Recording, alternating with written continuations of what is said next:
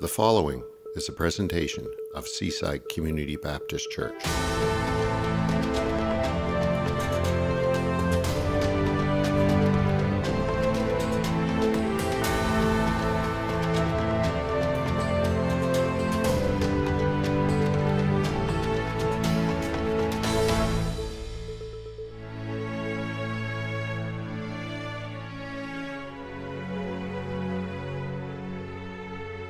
I want to introduce first the guys who I have with me. So these are 4 students from our center. So we have Ivan and David, Andre, and Sean.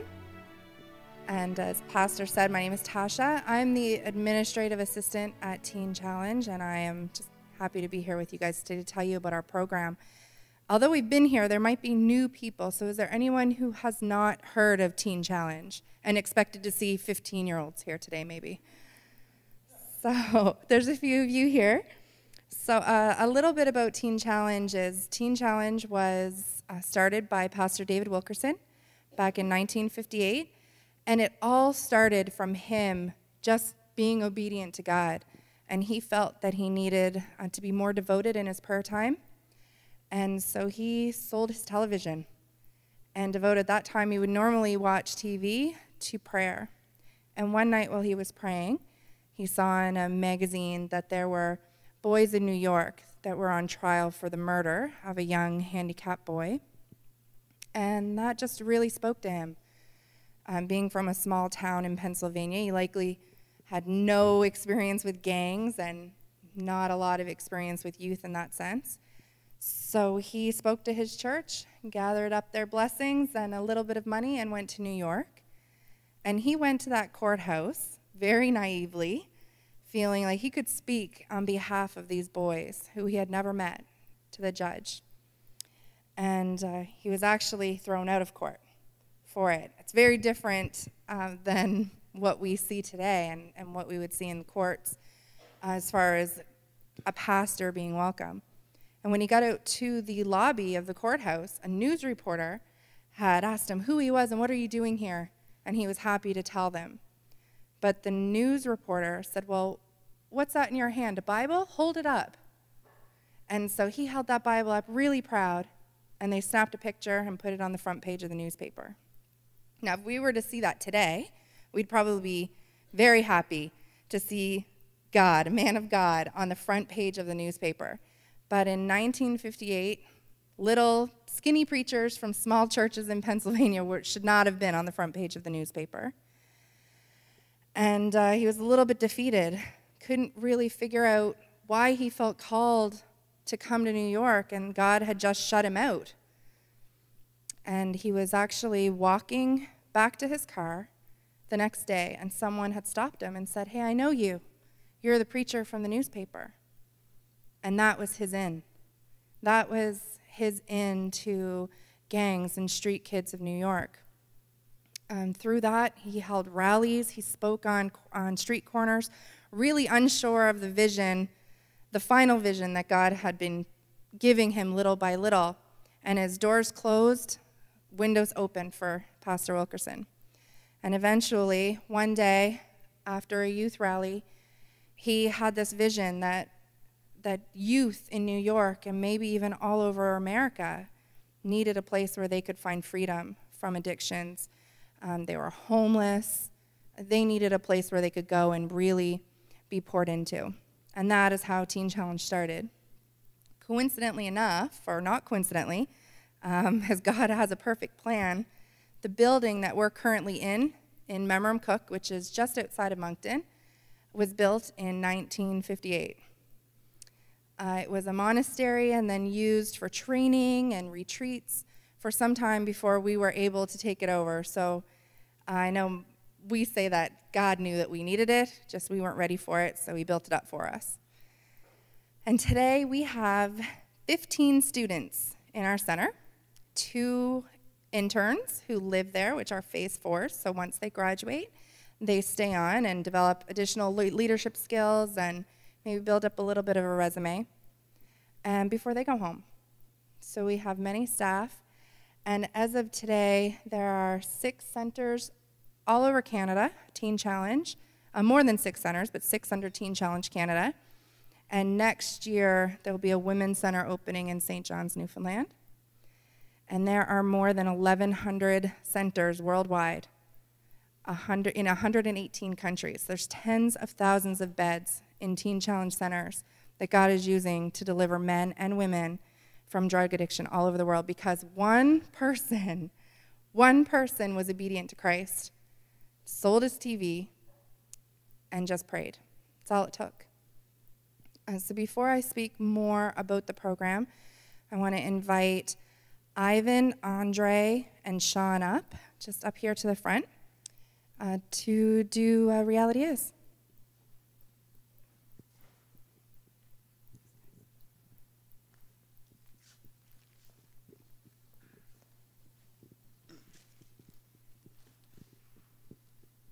You want to know what reality is?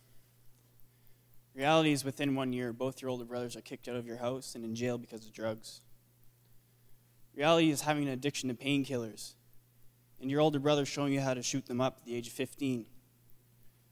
Reality is finally meeting your biological mother after 16 years, and the only thing you remember from that experience is smoking crack and drinking alcohol with her. Reality is dropping out of college, spending an $18,000 student loan in a month, because your addiction is more important than education. Reality is your older brother spending 8 years in prison, being released, and 2 weeks later he was drugged and murdered in his apartment. How do I know that's reality? Because that was me. Reality is being 9 years old, hating school, not wanting to go out of the fear of what physical and verbal bullying you were going to have to endure that day. Reality is getting so drunk, you wake up in strange places, next to people you don't know, not knowing how you got there or where you are on a regular basis. Reality is your addiction's turning you into a person that you always despised, an unemployed, lying, manipulative, freeloading thief. Reality is being 40 years old, not being able to support yourself, living with and stealing from your 81-year-old mother to get high. Reality is, after smoking crack for 36 hours straight, you're filled with so much guilt and self-hatred that you just want to kill yourself. How do I know that's reality? Because that was me.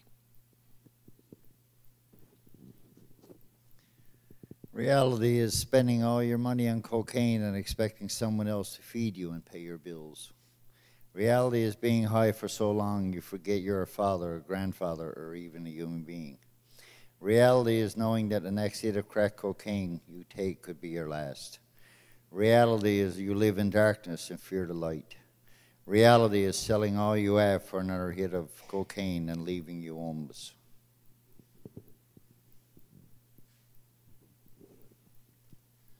Now, although we've all had different realities, we've all been saved by the same truth. Truth is, I admitted I had a problem. By the grace of God, I am alive.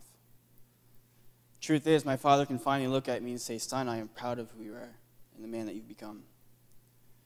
Truth is, I rededicated my life to Jesus Christ, and it's through him I find my strength. Truth is, God showed me how to have true and meaningful relationships, and through him I found 14 new brothers at the center. And truth is, I am no longer ashamed of who I am, because I am fearfully and wonderfully made.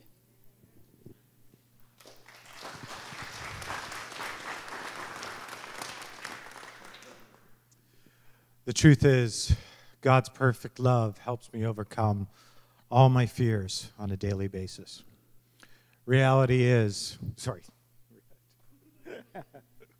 truth is, thanks to God and through my counseling at Teen Challenge, I now understand why I abused drugs and alcohol for so many years. Truth is, I now measure my self-worth through God's eyes. I'm a child of his, perfect in his eyes. Truth is, God has forgiven me.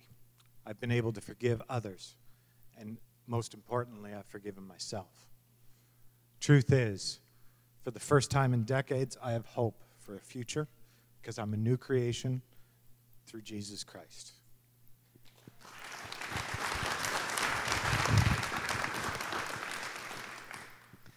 Truth is, when I came to Teen Challenge, my family slept better, and so did I.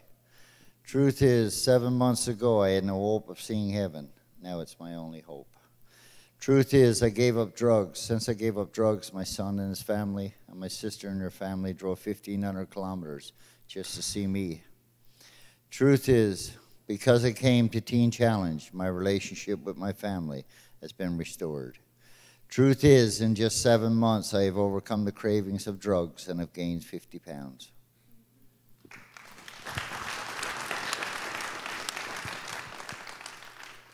Proverbs 8 and 7. My mouth speaks what is true, but my lips detest wickedness. Psalm 91, verse 4. He shall cover you with his feathers, and under his wings you shall take refuge. His truth shall be your shield and buckler. Matthew 7 and 12, I am the way, the truth, and the life. No man cometh to the Father except through me. And Jesus said, you shall know the truth, and the truth shall set you free.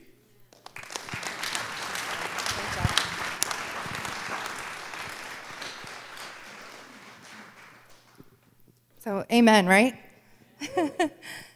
Your reality may not look like Andre's or Sean's or Ivan's, but the truth is that we all have our own reality. The reality for me is that I didn't just come to Teen Challenge a year and a half ago as an administrative assistant, but my story with Teen Challenge started after about 6 years of marriage, or 6 months of marriage, sorry. I found out that my husband was using cocaine. And in that devastating truth unraveled a ton of things that I was not aware of. We planned, at that point, we were actually separated. He wasn't even living in our home. We weren't even speaking. And when I found out, I decided that he needed our own intervention kind of thing. And I asked him to come home, and we went out of town. And the plan was to, after the weekend, so I could keep him away from friends so that he wouldn't find out that I knew, the plan was to take him to family, and we were going to confront him. But that fell through while I was out of town, and I knew I had to do it myself. And I was afraid. I didn't know what his reaction would be. By now, I had actually noticed him using all weekend. Here we were at a weekend away to try to repair the damage to our marriage, and he was still using within every hour maybe, going to the washroom to use without me knowing, of course. I confronted him, and he admitted, yeah, he uses. It's not a problem. I can stop, which is what you might have heard before. If you have a family member or a friend, I can stop. And I will tell you he did. He didn't use cocaine again, but what happened is he did try to do that in his own strength, and he ended up with depression and a suicide attempt. And in that attempt, I had wanted him to go to Teen Challenge, and he denied. So when he was released from the hospital, he couldn't come home. And luckily, we had some really great friends who loved Jesus, and we had a friend who had graduated from Teen Challenge. And those friends got together with him and kind of tricked him into coming over where there was a computer and an application. And he got it. He filled out the application. And within 1 week, 1.5 weeks, he was gracing the doors of Teen Challenge in Memramcook. In 2011, he graduated. We moved our family from Dartmouth to Moncton to restart a new life together. And I'm telling you this because Teen Challenge is a vessel that Jesus Christ is using to change lives. So you've heard it from a reality to a truth here. But our truth is that my husband went from, in his former days, being involved in gang activity, selling drugs, then becoming an adult and using drugs in our marriage, lying, deceiving. Today he works for a Christian university. He manages a store full-time, and he's had the privilege through his own ministry to go right across the country and witness thousands of youth give their life to Christ. Like that is a truth that every person here could have. At Teen Challenge, we get to see those truths often. We have guys who go through our program for one entire year. They graduate, which is always a fantastic event. We actually have a graduation in a couple of weeks. Some of you may have met John during our choir tour. He's graduating on December 3rd. And that friend who we knew who graduated Teen Challenge beforehand is actually John's son.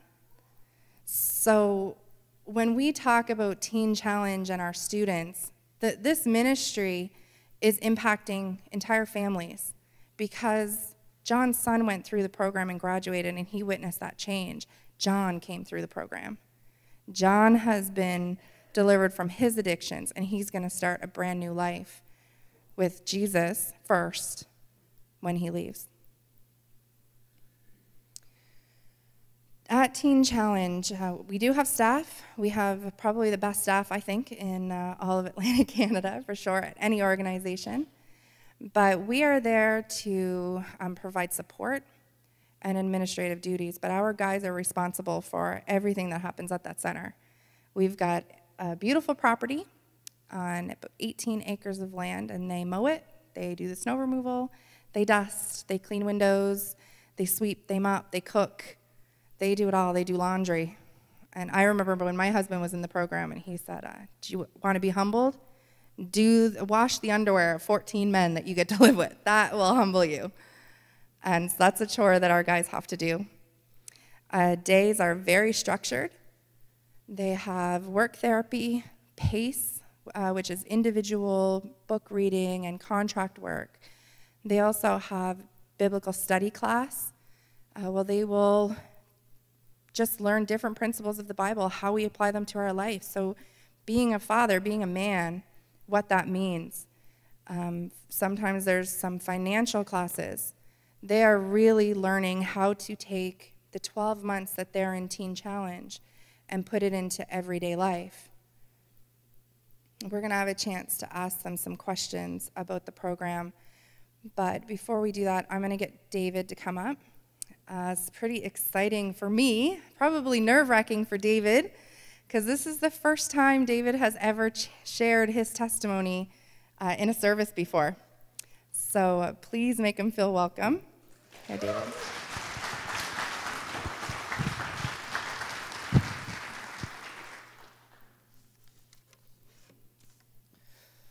Before I start, I'd just like to take a moment of silence for 4 close friends of mine I lost to drug addiction: Cody Coombs, Stephen Fitz, Brad Rideout, and Brendan Parsons.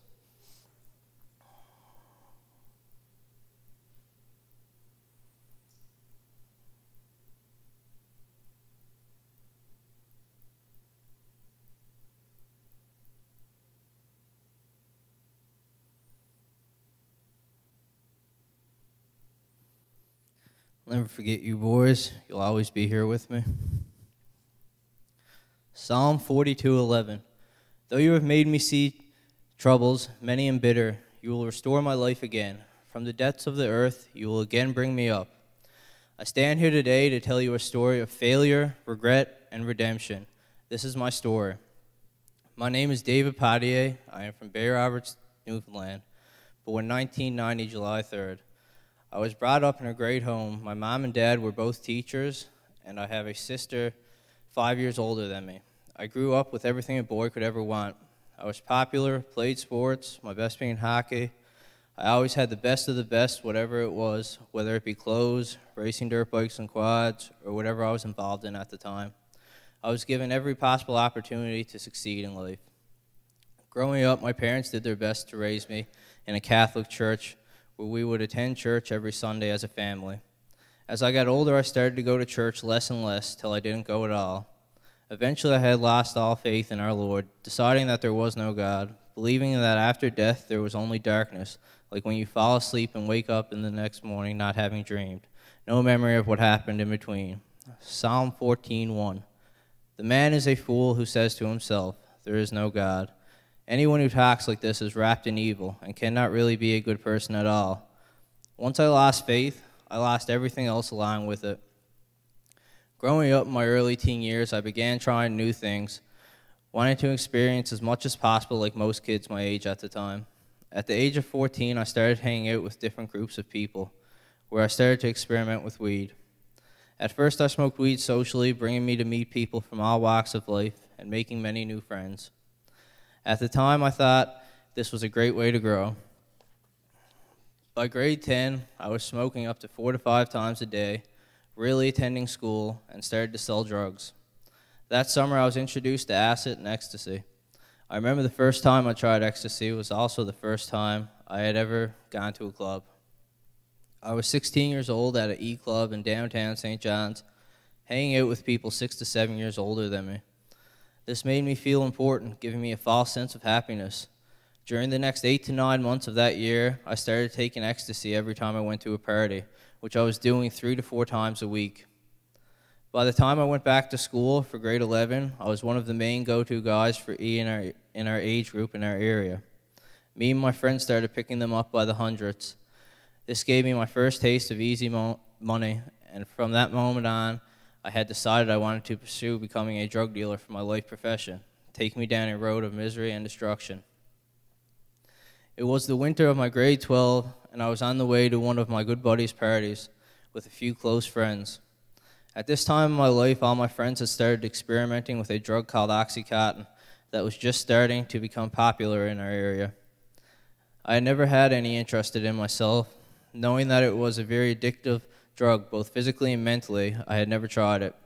But on this particular night, I was very angry and upset and wanted to feel better no matter what.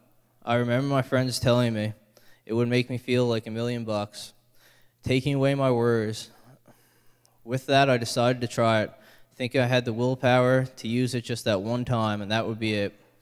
Boy, was I ever wrong.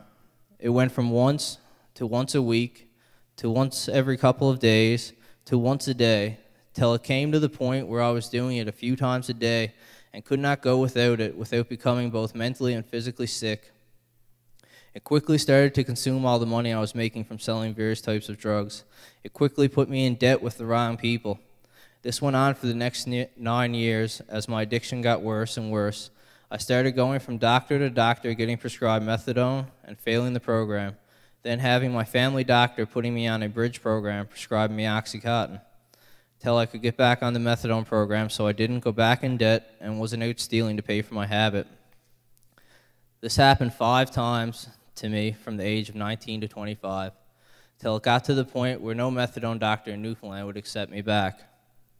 During this tormenting cycle of pain, my addiction got worse and worse as my tolerance grew.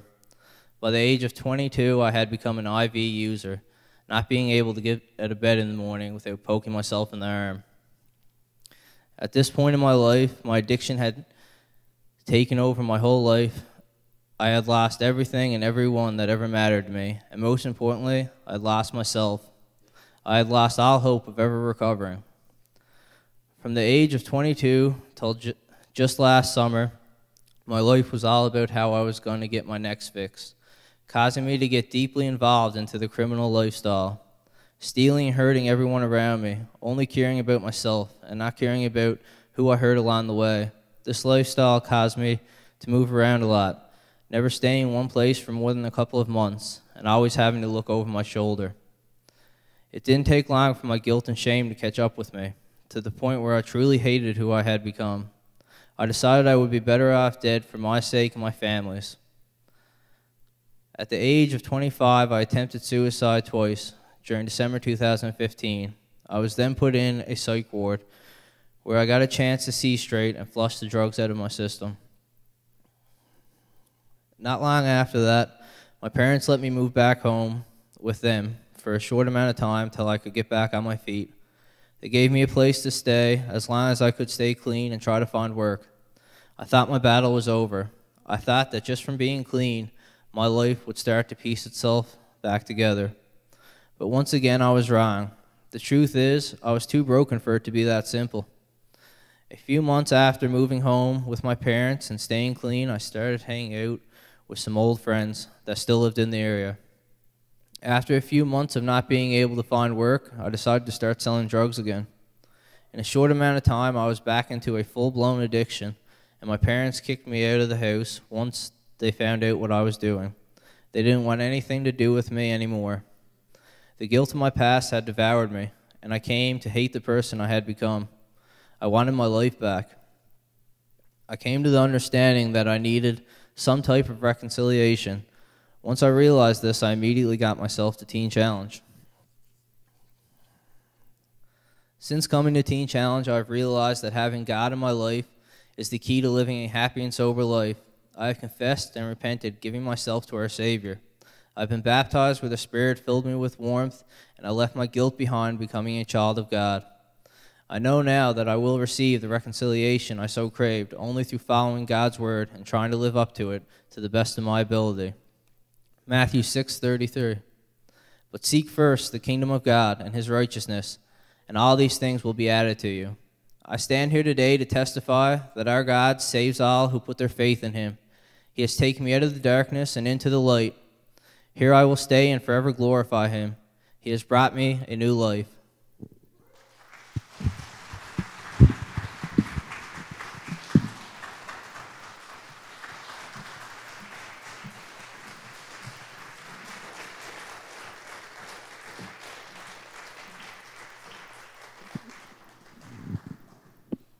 Great job, Dave. I know you're a little nervous. You did a really good job.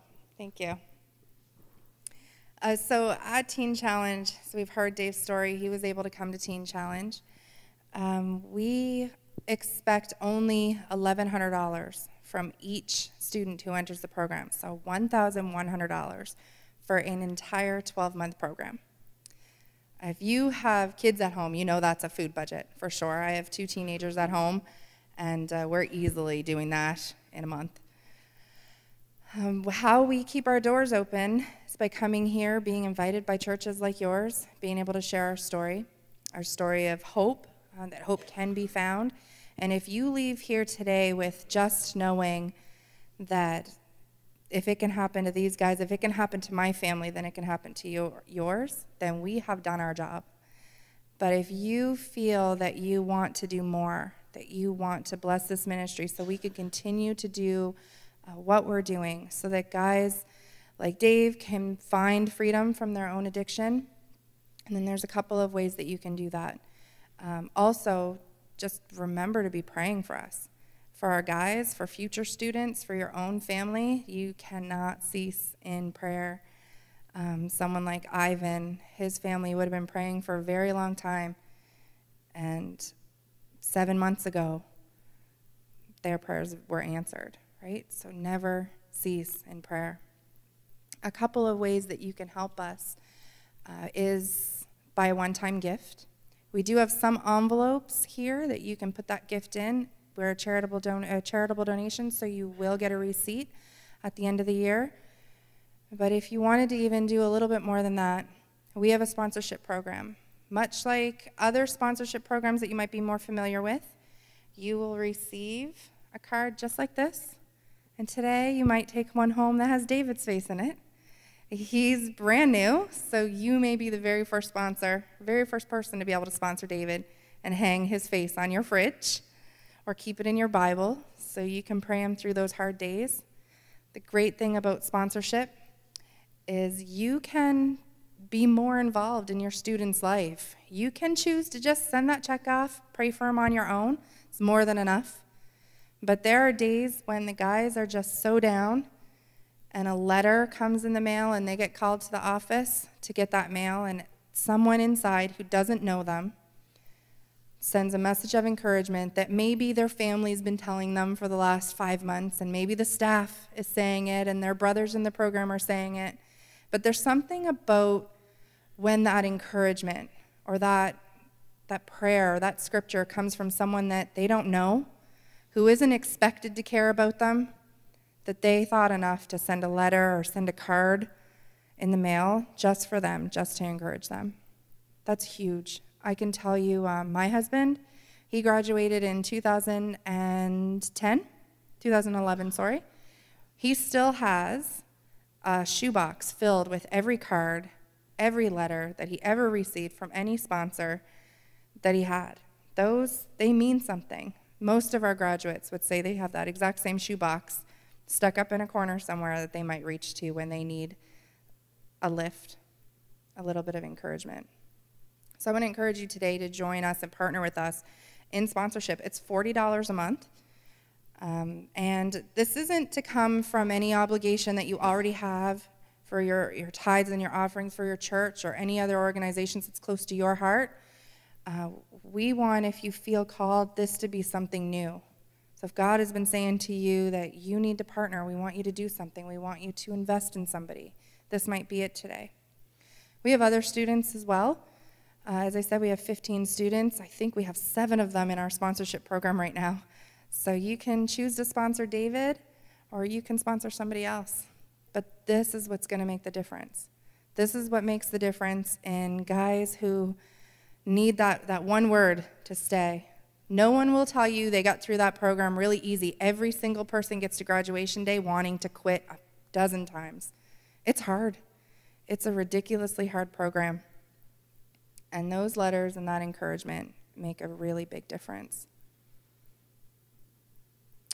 I want to pray for you guys. Actually, before we do that, because I think we still have a little bit of time, just a few minutes, if there are any questions, we'll get the guys up, and you can ask anything you like, and someone can answer that. Are there any questions about programs, student life, anything like that?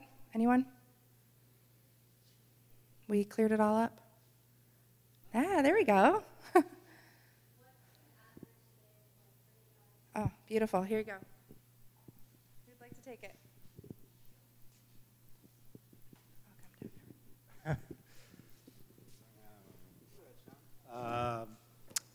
A normal day for us starts at 6:45 a.m.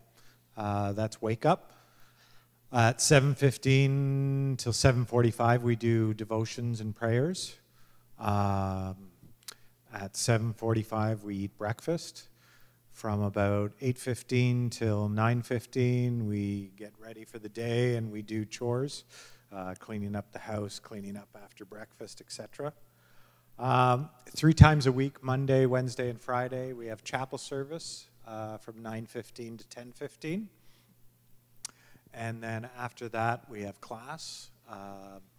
Monday, Wednesday, and Fridays, we have class until 11:30. Then we have lunch. And then after that, at around 1:15, we do work therapy for the rest of the day until 4:30. Work therapy can be cutting the lawn. It can be gardening. It can be cleaning, dusting shelves. It can be vacuuming rooms.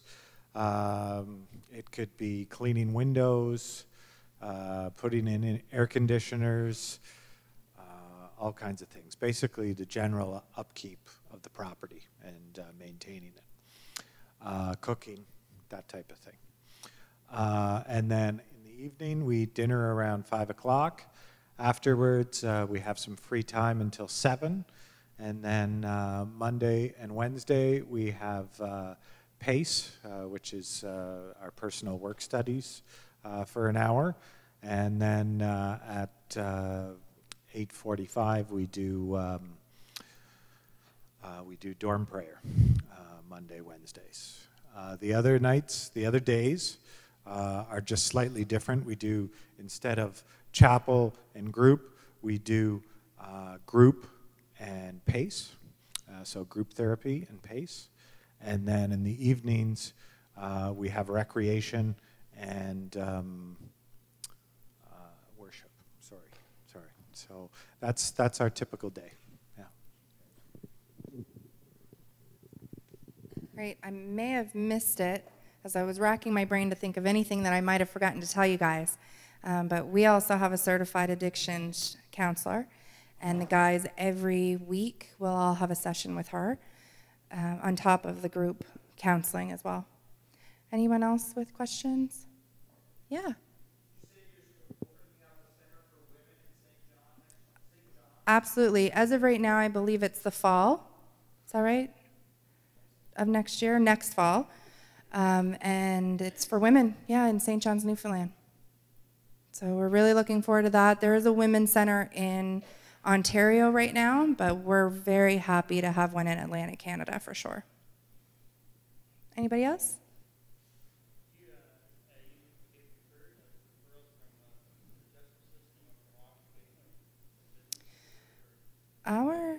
Our guys are all here voluntarily. So they may very well have their own referral story, whether it was a friend who told them about it or a nurse at a detox center. This is really how many people hear about our program. So know that it's you who will tell someone, hey, these people came here, you should check them out. Or you tell a friend who has a friend. We're all connected to somebody who's suffering in addiction. It's just the unfortunate reality that we have here in Atlantic Canada. I do want to make sure that anybody who needs an envelope or a sponsorship form gets one. So if you would like to have one, if you could just raise your hand and we'll have Ivan and Dave get one to you. And we'll pray, but also we're going to be kicking around that back table, so please, if you have another question, you can come by and any one of the guys will be able to answer it for you. Yeah, oh, sure. All right. So you basically came us to tell us this morning that Christ sets people free. Is that right? Yeah. Amen. So I want you guys to join me up on the stage, and we are going to pray for this city, for our people. Probably you know somebody who's addicted or is struggling with addiction. Probably you are here today. Or perhaps you know somebody who's going through those things. You who have been set free, can you join with me and we'll pray? Is that okay? All right.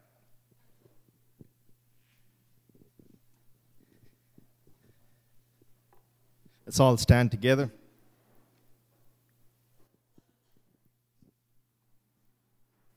And anybody else who has been set free, would you come up and join me up here as well? Our very own Reese has a story, and he'll share someday with us. He's from South Africa, and he tells me only one thing. He's absolutely convinced, and he knows it for sure, that Christ alone sets people free. Amen? You agree? I definitely agree, Pastor. God is the only one that can set us free. Amen. Amen? And this Mark Heber, our very own. And there are people here who are involved in ministry or dealing with such situations. And we have a school, Sir John A., right next door, who's having a major problem with drug issues. Randy Duggan, who's a teacher there, he's standing to bear witness. And I know his heart breaks when he thinks about the young people. So we're going to take this time, and you guys are going to help Seaside to pray. All right? Thank you. Loving Heavenly Father, we come before you and stand to bear witness to a Christ who exists yesterday, today, and forever. Once again, we see lives upon this stage who have been transformed by your miraculous power. The Bible says you didn't come into this world to condemn the world, but you came to set people free. There might be people sitting in this room living a life of condemnation and hopelessness. Father, hear our testimonies to attest the fact that Christ sets people free. You came to open the eyes of the blind. You came to open the ears of the deaf. You came so that our hearts will be open. You came so that we captives would be set free to walk out of those prisons. If there's anyone here, Father, who's being held captive by the enemy, who's bent upon stealing, killing, and destroying people in this world, I humbly pray that you would rise like a man of war, set the twigs ablaze, and set the captives free. We humbly pray for any young man, young woman, older man, older woman, anybody who's in any form of addiction, whether it's alcohol or drugs or any form of evil, Father, that exists in this world, and they're crying out for help, and there's nobody who can see their cry besides you. I humbly pray, would you swoop down from heaven with your eye upon our bodies, Father God? Would you deliver these people? Would you deliver all of us? Deliver this city from this bondage. And Father God, show yourself strong on our behalf, on our brother's behalf. And may this testimony resound to the ends of the earth, Father God.